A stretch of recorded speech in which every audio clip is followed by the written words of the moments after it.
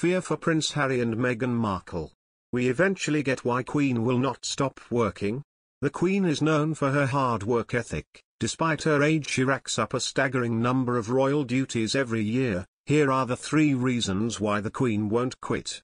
The Queen may be 95 years old, but she won't be retiring anytime soon. Despite a recent unplanned hospital stay, the head of the royal family is still committed to her numerous royal duties. Explores the reasons behind the Queen's can-do attitude. It seems age is merely a number in the Queen's eyes. Last week, Queen Elizabeth II turned down an award for Oldie of the Year, saying she did not think she met the relevant criteria. The Riley Palace said, "Her Majesty believes you are only as old as you feel, and therefore does not think she meets the relevant criteria." Just 24 hours after her overnight stay in hospital over health concerns, the Queen was back to work, conducting light duties.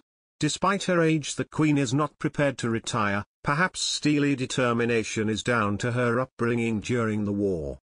The wartime generation often has a profound sense of duty and fortitude instilled in them due to the challenges they faced during the war. David Attenborough, who is just a fortnight younger than the Queen, is another national treasure who shows that once you reach your 90s you don't necessarily have to sit back and retire. Prince Philip only gave up his royal duties at the grand old age of 96, and it seems his wife, the Queen at 96, will surpass her husband when it comes to continuing to work. The Queen stays active by simply refusing to cut back on her regular exercise. In a bid to avoid the frailties of old age, the Queen is often seen riding whenever she can, which is impressive given her age. Queen Elizabeth II also stays active by regularly walking her beloved dogs. She currently has 3 and is often seen walking them briskly around the grounds at Windsor. The Queen is incredibly talented at what she does, and she has held the reins as head of the royal family for 69 years.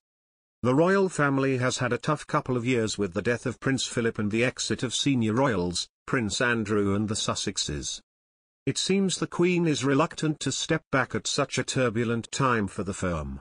The Queen wants to return to work this week after a surprise hospital stay saw her miss a scheduled Northern Ireland trip. The monarch, 95, seems to be bouncing back, defying reports that she was knackered after taking on a punishing 19 jobs in as many days.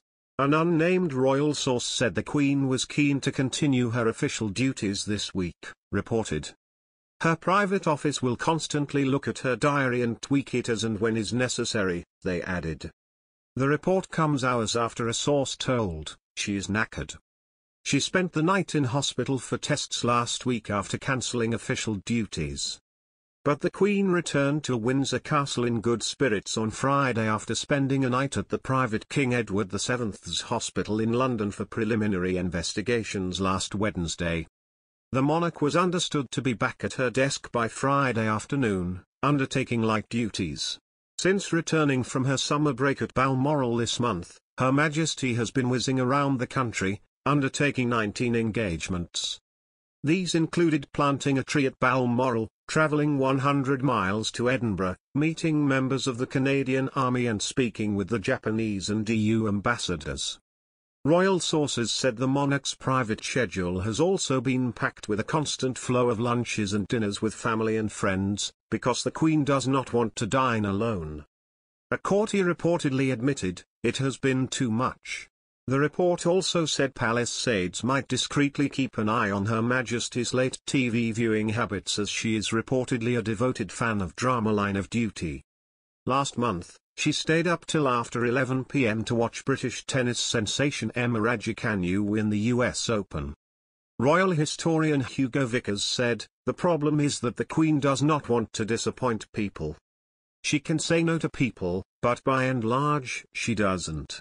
What you've got to do is pace her." The Queen underwent hospital tests after she cancelled a scheduled trip to mark 100 years since the creation of Northern Ireland.